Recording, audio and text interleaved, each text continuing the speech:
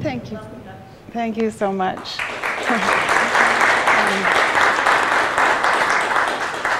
And thank you for this morning's panel presentation. What a stimulating way to begin this two-day symposium grown into a small conference. So, of course, it goes without saying that I will take a social action view of genre. But I do want to say a little bit about the perspective on the social action view of genre that I'm going to activate today. I'm going to highlight some things, and a lot of other things will stay in shadow. I'm going to highlight Bakhtin's notion of the sphere of activity, where there is a sphere of activity where people are engaged with one another, where they're doing things together. They'll have mutual intentions, interests, identifications, and motives. So a Bakhtinian, a Burkean, and then a Pizzarian view of genre as social action. There will be, or there can be, an experience when people are doing things together, a rhetorical exigence, and the feeling that in this situation, a certain kind of thing should be said now by certain people. In other words, genre isn't just knowing how, it's knowing to speak. And when utterance is embedded in a sphere of activity, it's recognizable not only to the participants, but also to some degree to overhearers. The more distant we are from the sphere of activities, the more the sound of its speech will be what Bakhtin called local color. But nevertheless, however remote or close up we are, we have the sensation of types, the sensation of recognition, and then I think possibly epiphenomenally or not, to the experience of recognition is the activity of classification, which I've learned to embrace as part of genre. And classification can be folk, that is amongst the users and daily observers of a genre. There will be classifying activities, but also it can be specialist. And a little bit of my story today is about some attempts at, well, I guess it's about both, folk and specialist classification. So examples of genre in this view around the sphere of activity view would be, we could all trot them out. We heard wonderful examples this morning. The illness narratives, the play-by-play commentary, campaign signs, yoga class, the thesis defense, the time for questions following a panel presentation. I want to say that not all speech is genred in this way. Not all speech is in these secondary genres, what Bakhtin called secondary genres. Not all speech fuses to a situation or activity for this kind of recognition. Not only of form, but of intention, that is. So not all speech cleaves to a sphere of activity. Those are the secondary genres that do, where word and situation fuse. Bakhtin made a distinction between these recognizable types, the secondary, and the more mobile conversational exchanges that aren't fused to a sphere of activity, and he called those primary speech genres. He also said that secondary genres, like the ones we're so used to studying, the ones we heard about this morning, derive from the primary genres. Now, this is what I say about Bakhtin and primary and secondary. Maybe no one else in the world would agree with that, but that's what I'm going on today. And today I'm talking about 3 occasions of medial change, and I'm doing so without the fallacy of exact parallels, not because I'm expert at avoiding such a fallacy, it's because there aren't very exact parallels between the 3 occasions, and I'm just hoping that you can see enough resemblances that we can embark on some fruitful discussion and conversation. Okay, so the first occasion is partly a story of classification, and it's partly my story as I'm thinking of Risa this morning talking about her archaeological explorations of her own changing notions. So it's a little story about me as a classifier. So 10 years ago in the New York Public Library, a display attracted my attention. It was a display of Civil War photographs. It attracted my genre theoretical eye. They were all the same size. They were, oh, I forgot. Okay, they were 6 centimeters by about 10.5 centimeters. Some of them were of generals, some of them were of ordinary soldiers, some of them were of battlefields or artillery. And on verso, some had autographs or notations or little captions, and some of them had salutations. So people were mediating these photographs. They were moderating them, they were collecting and exchanging these images. So I wanted to know, how did they know how to do this? But more particularly, how did they know to do that? But mainly my attention was captured by the name given to the form. They were called carte visite. And I thought, visiting cards of Civil War generals and battlefields. I tried to imagine the social action accomplished, or the communicative consciousness, that is the mode of exigence, the recognition, intention, which might have sustained the use of these cards. So it looked like a full-fledged genre vanished, leaving only its formal residue. And I have a little hand note here to myself. It was like finding the bones of a new dinosaur. But after this morning, I'm not sure if I was a paleontologist or an archaeologist, or I'm not sure. Okay, so the exhibit was drawn from the New York Historical Society's very large collection of carte visite, and I went to visit the collection. And I found that the blending of Civil War imagery with the activity visiting, the fusion that had stupefied me, was partly an artifact of the exhibit. They'd selected from the larger collection. War was a dominant in the larger collection, but the imagery flowed from many scenes, many of them political. So there are lots of photos of Lincoln. There's so many copies of one photograph of George Washington's armchair. There were what at the time I thought were sort of ethnographic photographs of a Haida princess, a Sioux belle, and even a Swedish peasant. Niagara Falls were there, and it was there in foreign capitals. And so I was celebrity, actors and actresses, and the conjoined twins, Chang and Eng, Tom Thumb, and other persons of small stature, and Millie Chrissy, a two-headed girl. So they were all called carte de visite, and they were treated as one category by users who collected them and then put them in purpose-published albums, along with carte de visite of their own family members, children all dressed up, and mothers and babies, and so on. So there's a brigadier general. Some of this shows, when the carte were donated to the collection. Actually, I got interested in looking at other collections in other places. There comes a time when people no longer know what something's for, so they send it to an archive, or they send it to a museum thinking that specialists will figure out what it's for. So from about the 30s, this is from the 30s, we have another one later dated its reception in 1950. After a certain point, memory of what to do with these cards had expired. Here's Millie Christie, the girl, that's Niagara Falls. This isn't the Sioux princess, but it is a Tlingit or Haida, and it was Fort Simpson, which is in what is now northern British Columbia, and donated in 1950 to the New York Historical Society. Okay.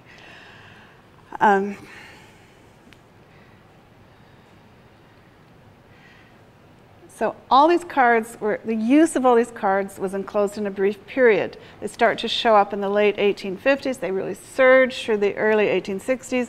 And by the late 1860s, they nearly disappear from use, and we only find them now in archives and attics. The phase coincided with a change in photo technology, which was named in Paris for the product's resemblance to visiting cards. And it ended with some more changes in technology. Not sure I could account for that, but changes to the cabinet card, which resulted in the cabinet card, which was a bit bigger, and the stereoscope, other things going on. As one researcher has said, in this short phase, there was widespread enthusiasm for the cards. The mania was so expansive that by 1862, they'd arrived in the tropical Pacific. One study shows an artist and memoirist exchanging cards, personal cards, with her shipmates. in 1862. American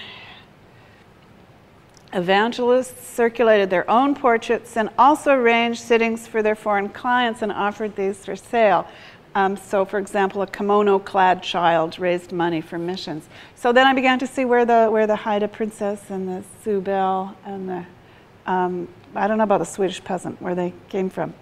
So I puzzled over and marveled at the now vanished motive to collect carte de visite and the vanished capacity to recognize the intention in Tom Thumb's portrait being next to George Washington's armchair, or the child's portrait being next to the two-headed girl, or the Civil War general being next to the Swedish peasant. What were people saying and getting these images and putting them together? What exigence did they experience in distributing and assembling these images from such a variety of scenes and calling them all carte de visite? So at the time, I took the lesson that form is what survives the expiry of context. I just have form. And that stranded, and I'm thinking about the archaeology this morning, so stranded that way, form confounds recognition of intention, and genre, my lesson, is in the consciousness that attends the use of the form, not in the form. So I wrote a little about that, and I still use the lesson myself, but it just wasn't enough to bother other people with, so I put the piece in a drawer, figuratively. So, did I have another? Later on, studying genre and the internet, I realized that I'd missed the point. Technology was not just an accomplice in the carte de visite story. Medial change was the carte de visite story. The technological development, which left the daguerreotype behind and took up wet processing technologies. They used paper, they enabled multiple copies. They decreased the exposure time, so people didn't have to sit all braced up for such a long time, reduced size and cost. And these developments worked themselves through a whole, there were other, like it wasn't just one technological breakthrough, it was a bunch of competing ones and successive business models and so on. Altogether, I'd missed the point. Carte de visite were not a genre. Carte de visite was a name for the technology, and by taking the cards to be a genre, I exaggerated the mystery. Socio-technical innovation to facilitate something, overcome some obstacle, had produced a change in form. So we got the 6 by 10, 6 centimeter by 10 card, sort of purple-brown paper and cardboard. Changed the form of images. But no one could know the meaning of the form until it was in use, and it was taken up in different ways in different national cultures. That's what the research shows now. In America, everybody loved the daguerreotype, apparently, and they didn't want to use the carte de visite until much later than did people take it up in Europe. When carte technology did take off in America, it seized Civil War imagery, but not to the exclusion of other imagery. So there are photographs of fire brigades and public institutions, and early adopters recommended that people use the carte de visite for their patent applications as well. And all these categories survive in the Historical Society's collection. Today's scholarship shows that in England, royalty was a main vector of the technology. So here you have somebody, contemporary, commenting on how the carte de visite leaves far behind all other agencies for enshrining our sovereign in the homes of her people. And people, like we know now that 300,000 copies of Princess Alexandra and her child were sold. We know that there are 100,000 copies of one sitting of Queen Victoria, but people knew the numbers at the time too. It's not just that archivists have done the counting now. People marveled at the numbers even in the early 1860s. So there were also, celebrity was also a vector for the technology. Evidently actors didn't sit for the daguerreotype. You know why? Because they weren't flattering. You couldn't be sure they'd be flattering, but the technology changed and the sitters could be more assured of a pleasing image resulting. So they did sit for carte de visite, and so did clergy and politicians and scientific and literary men too. So as well as commenting on cartomania, that's what contemporaries called it, contemporary observers in London also noticed the means of circulation, how cards were displayed in studio shop windows. And today, like just very recently, researchers are saying that contemporaries were troubled by the way this circulation disturbed orders of class and gender. And I realized just this morning that they also comment on race as well because of ethnographic images infiltrating the shop windows as well. So Queen Victoria would be next to professional beauties, and which was, you know, a serious category at the time, and theater folk, even working class sports heroes. So people speculated. Was the technology a democratization or a vulgarization?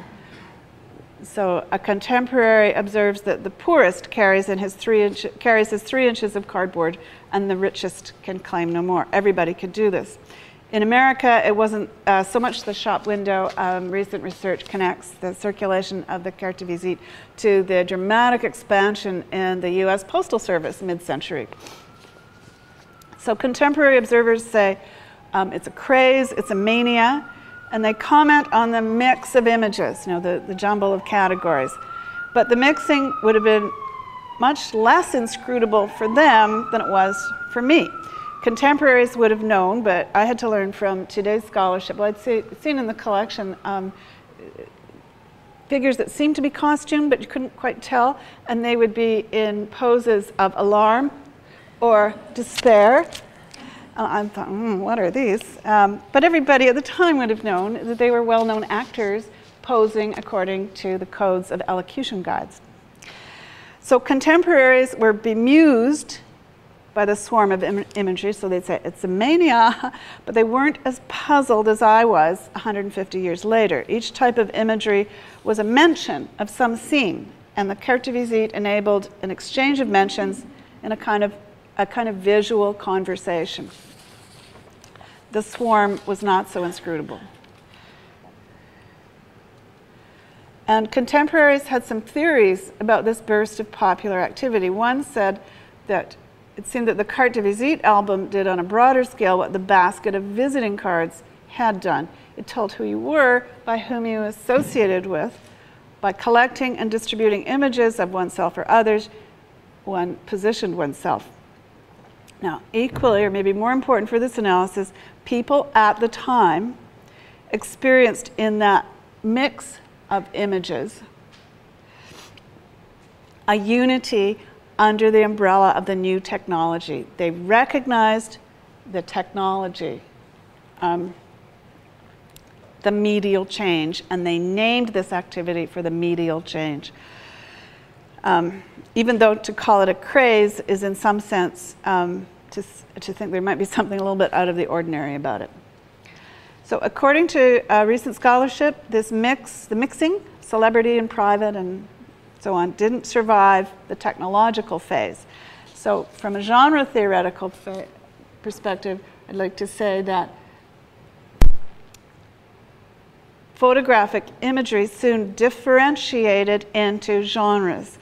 The family portrait and snapshot, the picture postcard, the pornographic and sideshow genres, scientific illustration, entertainment, publicity, even museum cataloging.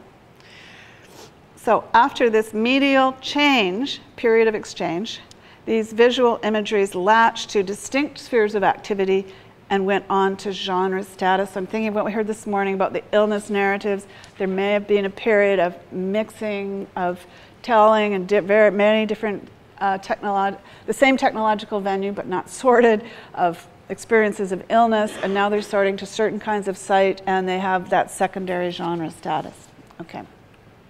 Now I'm going to the early 21st century.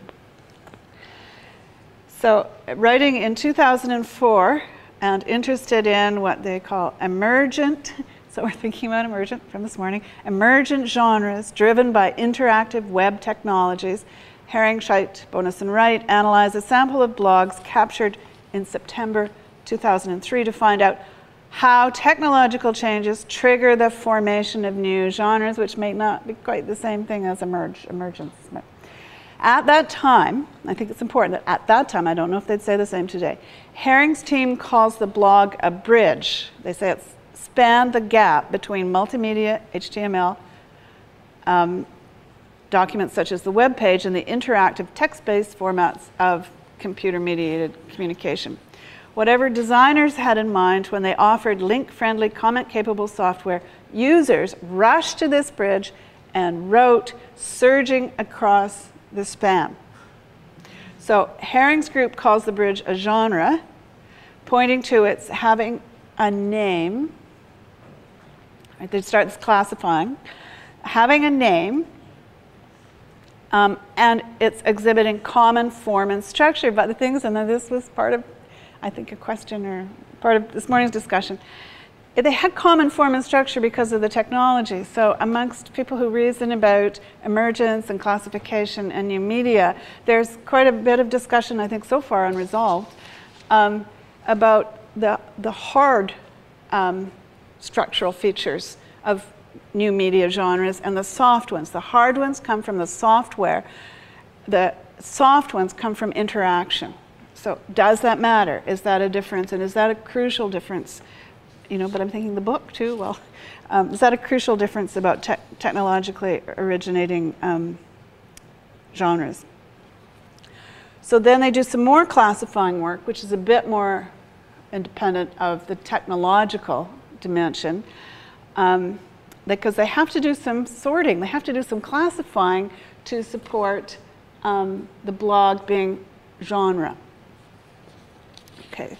So they find common substance, but they then have to go further. They find that even though people were saying at the time that blogs were externally oriented, I know not everyone was saying that, but many people were, the public affairs blog, they find that in 2003 more blogs were in fact inner oriented to the more diary-like domain.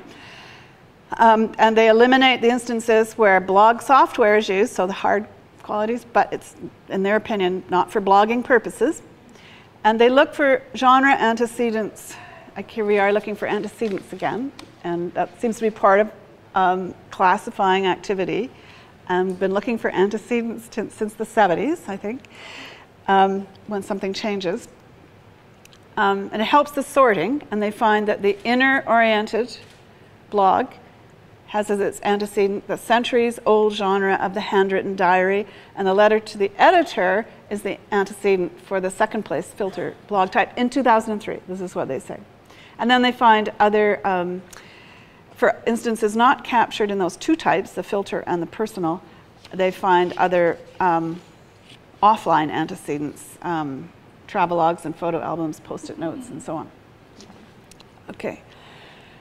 In other words, at this early stage when software was enabling almost anyone, that is rich and poor alike, almost anyone to update frequently and to post comments, it was a very mixed traffic crossing the bridge. Just about everybody was going across that bridge that you could imagine. Any, you know, a representative of any group was on the bridge, and they're all there together. Herring and the team stick to the claim for blogging's genre status, but they call it a hybrid on two dimensions. It's hybrid because it's neither unique nor reproduced entirely from offline sources, and I think this is around the emergence discussion. From very early on, and maybe, well, at least from the 90s, study of genre and new media really wanted to know if any genres were totally unprecedented until we had these technological enablers, or were we always going to find an antecedent? And I was thinking that maybe people aren't so interested in that anymore. They were really interested in it in the 90s, but I think they actually are still interested. And it's also hybrid because it links the web and the CMC formats. And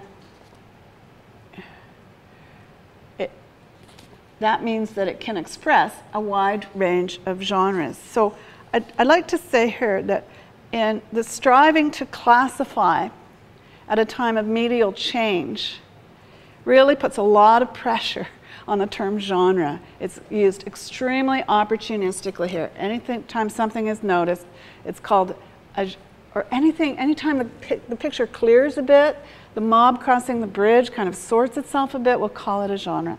Okay. So I'm going to keep the term bridge, but I'm going to move the term genre. I'm going to say that blog names technology, not a genre. The carte de visite broke through technologically from daguerreotype technologies, clearing a route for images to other means of circulation. Shop window and retail distribution, the postal service, the album. Now, not identically, but possibly similarly, the blog broke through or bridged domains of circulation.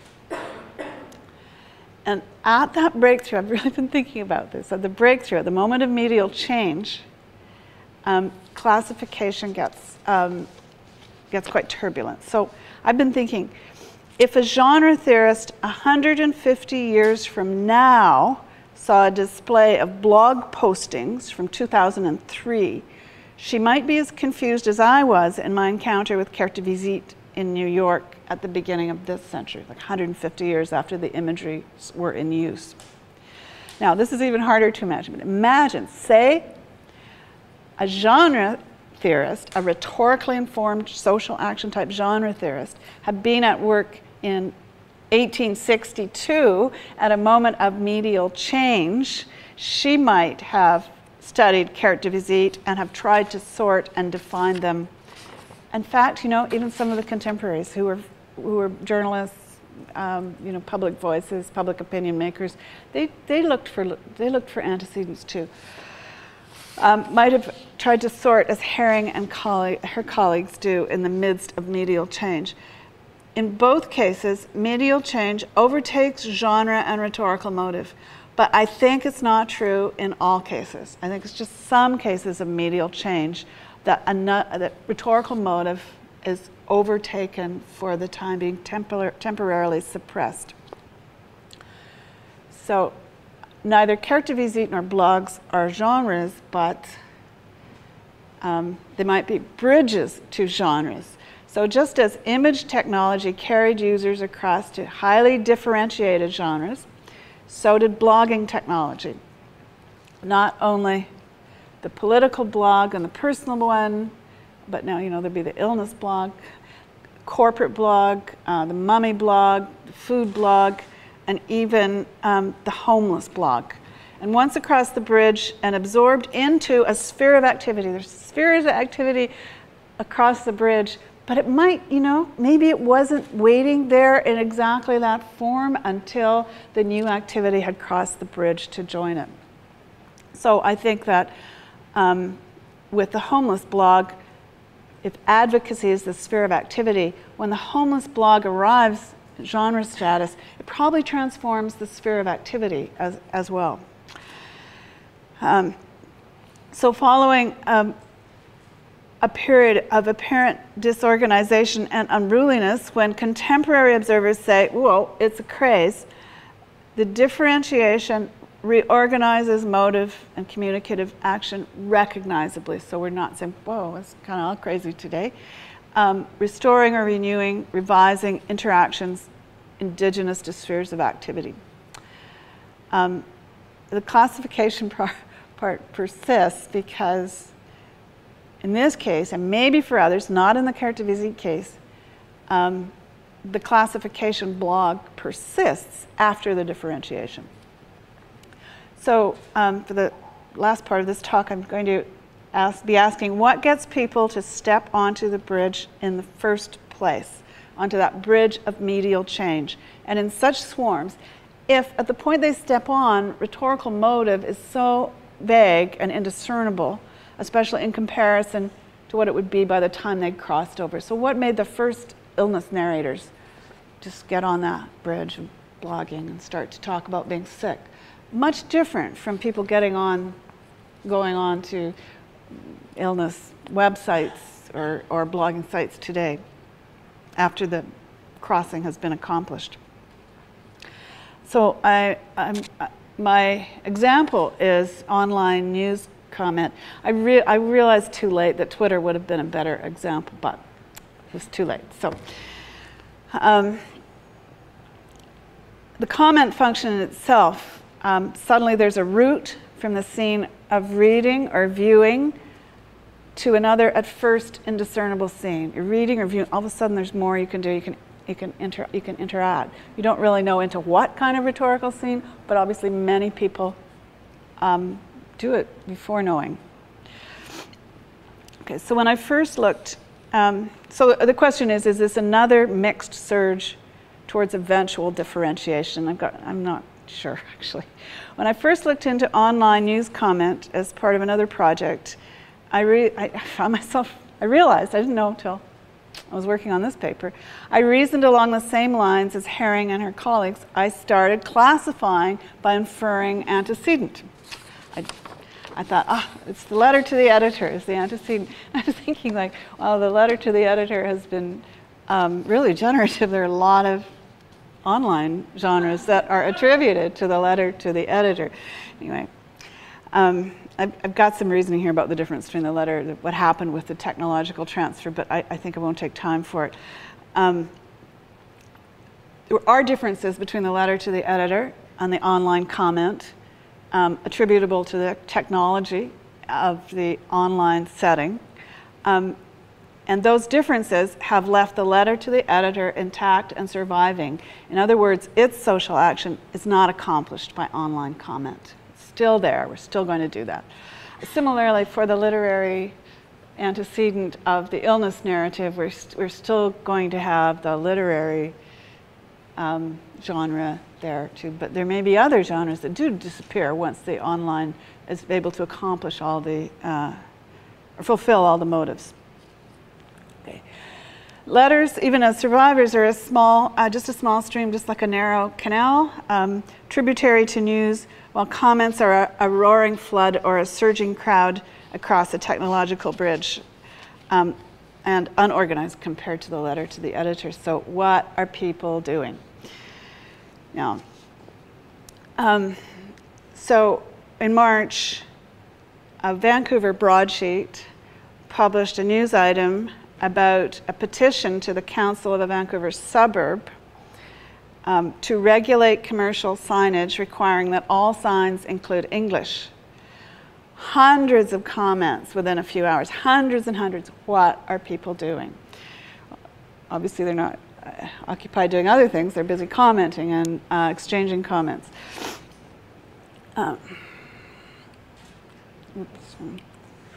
Hundreds and hundreds of comments. So, also, there is research looking into what kind of news items trigger really massive, abundant comment. And one of the dimensions can be the locality. If the news item has to do with something local and that combines with other triggers, then you'll get explosion of comment. So I'm presenting this as typical, although I don't have at the moment the data to support its typicality as an impression. I'm not saying this is unusual for hundreds and hundreds of comments to follow a report of a petition to City Council of the Vancouver suburb. Okay, so why are people doing this? What is all this clamor about? I might call it a mania. Intention and motive just not so clear, but something else is clear. This is not garble. It has the pragmatic profile of heated conversation, and I recognize this. It's got the vocatives, raised voices, the insults and epithets, and all the formation of divisions, pushing away, drawing closer, affiliations, and fiercely engaged dyads who are deaf to persistent attempts of other speakers to get response. It's got sarcasm, and it's got meta comments on the quality of exchange. I kept thinking, because I obviously read hundreds and hundreds of pages of these, not just these ones. I kept thinking it's like just before last call at a pub, you know, where it is conversation, but it's got some kind of accelerant in it. So we may not have the secondary genres embeddedness in a sphere of activity, signals to us in recognizable ways, but we do have the mobile generators of conversation. So conversation, primary genre, has a generative mobility. It can go any place. That's the thing about conversation. It's not latched to, it's not rooted to a sphere of activity. It can move all over. So it seems, and I'm not sure, the medium, the topic that people are writing about is almost immaterial, and that's why I put it in small print. You don't even have to read that. Because the topic is almost immaterial. I say almost because, well, if you read online comments, you know, well, one of the, it's not, I don't know if it's, no, it's not very funny, but it's one of the jokes that I've heard repeated many times, that if you read online response for long enough, eventually Nazis will be mentioned. And I would say, I would just break that down a little bit, and I'd say, if there's any chance to get race, gender, or something about authority and class on the table, it will come. It's like, and they're not really topics, they're like influence, they're like agent provocateur, and they're at the sidelines of online comments, and they're just rubbing their hands while the online commentary begins to veer and it gets a little more heated, and there they are. Anyway, I'll show you. Okay, so no need to read all this. I just wanted to demonstrate. I've taken the pragmatic features of conversation. So if we thought of this in disciplinary terms, these are the kind of things that conversation analysis would pull out. I've done it in a very simple way, whereas we're more used to looking at what rhetorical analysts would draw out. So, and I think that's the difference between secondary genre studies and primary genre studies. They actually have tended to belong to different methodologies. Okay, so you've got this. This is from right in the middle. This is. The report has been online for less than an hour, already dozens of comments, and somebody, I'm just starting right in the middle here.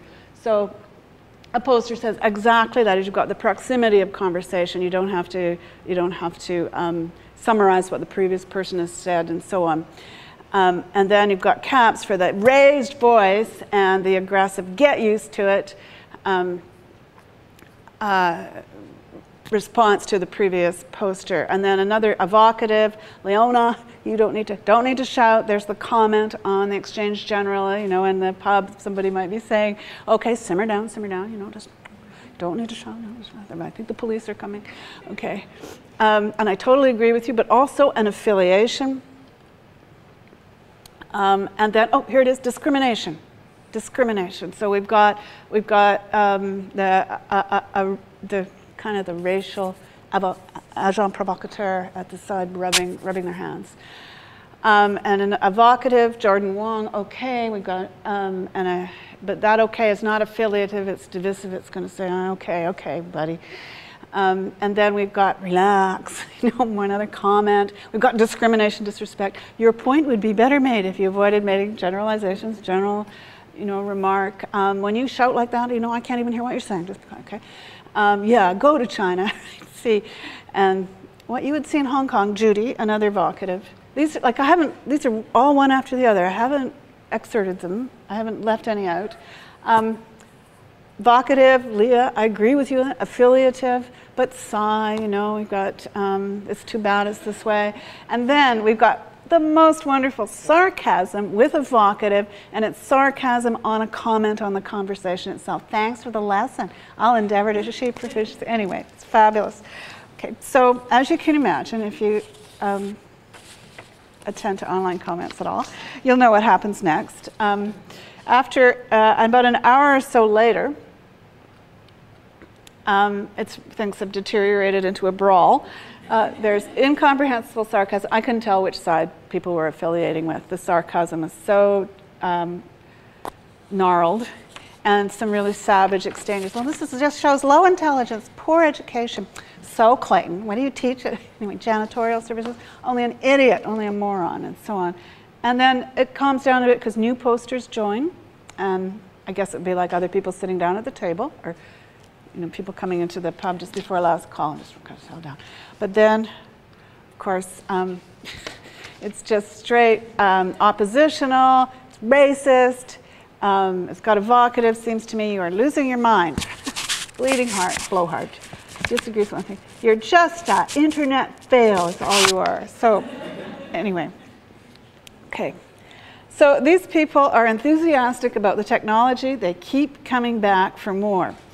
Now, I wanted to say that on the bridge here, the interaction is conversational primary genre. And I'm going to be asking, can it sustain itself like that? But you're going to say, how do you know, what about the other online comments? So I want to show, okay, sorry, I took a little jump.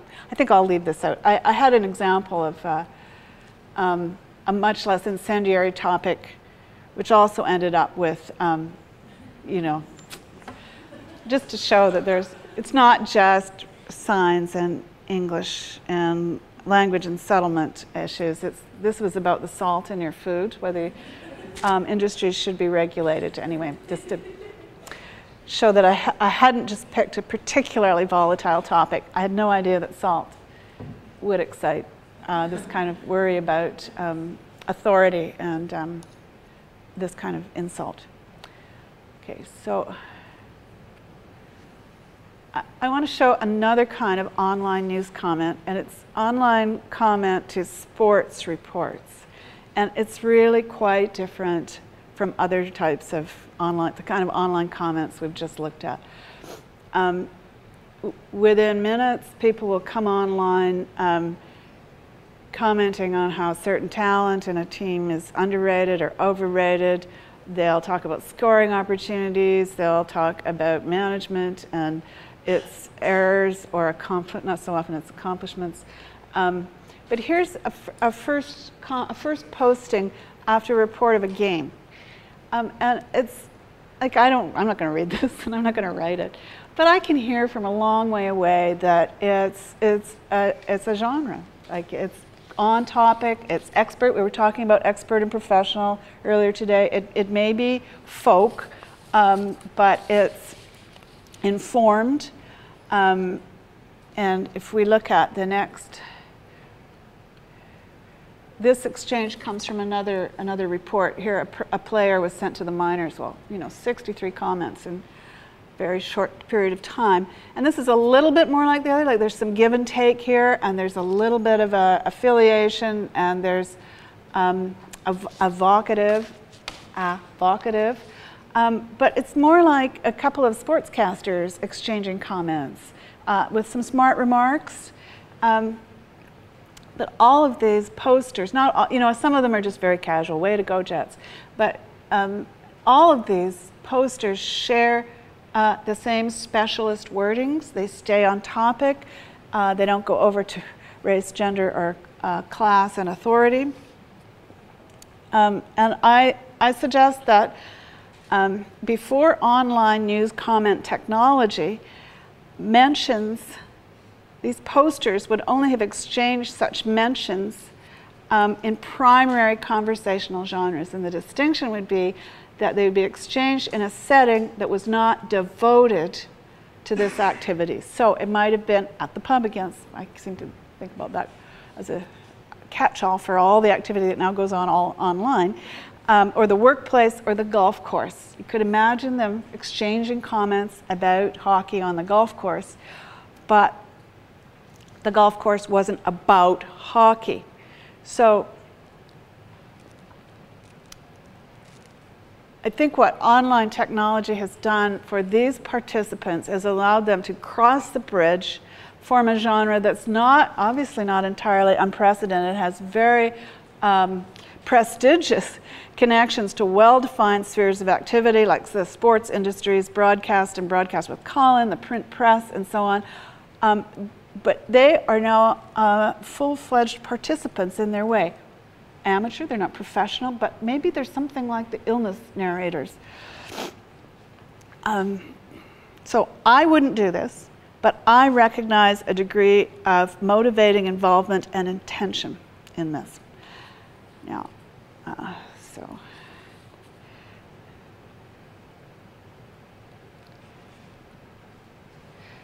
So what brings people to the bridge in the first place? Even the sports posters, before there was a well-structured forum established, as I'm arguing there is now, and I don't actually know what it looked like first, but that would be a great thing to research.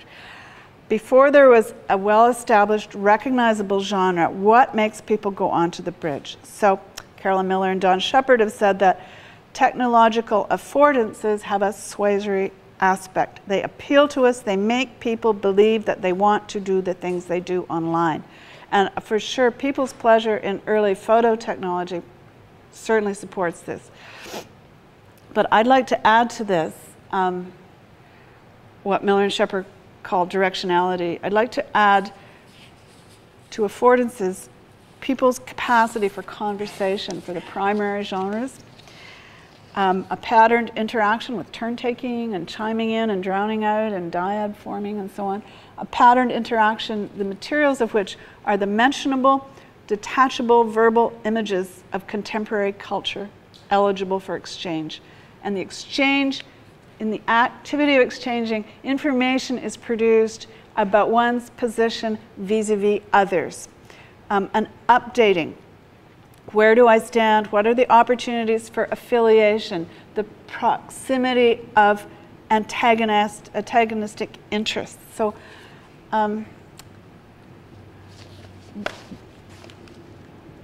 one research publication from, of all things, a journal called Financial Management, investigated how people participated on stock market message boards. And now you'd think, no, there's not a problem there because that's a well-defined sphere of activity. But even the researchers who published in Financial Management thought it was a craze. They thought it was pretty strange, the level of activity of the persistent posters. So they interviewed a persistent poster. Said, why do you do this? And he said, well, he liked to get his ideas out there and get reaction to them. So I thought, well, it's kind of, that's a little bit like online. But then he went on and he said, but what happened was in conversation, once you proposed your idea, then you had to defend it. So he would defend his analysis of some market situation and follow up on it with investment. And what the researchers found was that his portfolio actually suffered from this kind of interactional motive, that he wasn't getting material advantage. He must have been getting some other advantage. It was about himself vis-a-vis others. And in the meantime as well, other researchers, particularly in information studies, are starting to listen in on online commentary to find out what prompts it, how comment turns into conversation, and so on. And researchers in certain areas are listening in on online comments. So for example, researchers in public health listened in on the online comments around the H1N1 virus. And they find health ideas, but the byproduct of their research is that they find affiliations and like-mindedness and antagonisms activated by health topics. So we could say that ideas about health are ways of affiliating. One can get together with people or separate from people. Ways of scanning the social environment. To have ideas about health, to go online and talk about H1N1 news reports is a way of scanning the social environment. So carte de visite technology enabled exchange of visual imagery, like exchange of ideas of a vaccine, which is what happened when people responded to online H1N1 news reports. This was an interactional means of positioning to update their information on the environment. So it's not just knowing that Queen Victoria is out there and here's her picture. It's knowing that others know and have this idea about her. Right? We're not just acquiring information, we're acquiring the relativity of that information, its distribution and the attitudes that are distributed along with it, or that distribute or that grow up. So I'd say that capacity, or even, and take the risk and say the instinct for primary genre conversation and the attraction of the affordance are what gets some people onto the bridge in the first place. Others may remain puzzled. And once on the bridge, some conversation crosses relatively quickly into a sphere of activity and secondary genre status. So the sports online comments, I would think, would be those. And I have an example from carte de visite, but I can leave that. But my question is, can some activity, can primary genre stay on the bridge forever? Is that possible? Because the remarkable thing about primer genres is that they are mobile. They can go anywhere. They don't need a sphere of activity. But they do need a social platform. They need a golf course or a pub or a workplace or even a queue at the bus stop. And then they can, they'll keep moving around, providing that interactional benefit, very incremental, that scanning of the social environment.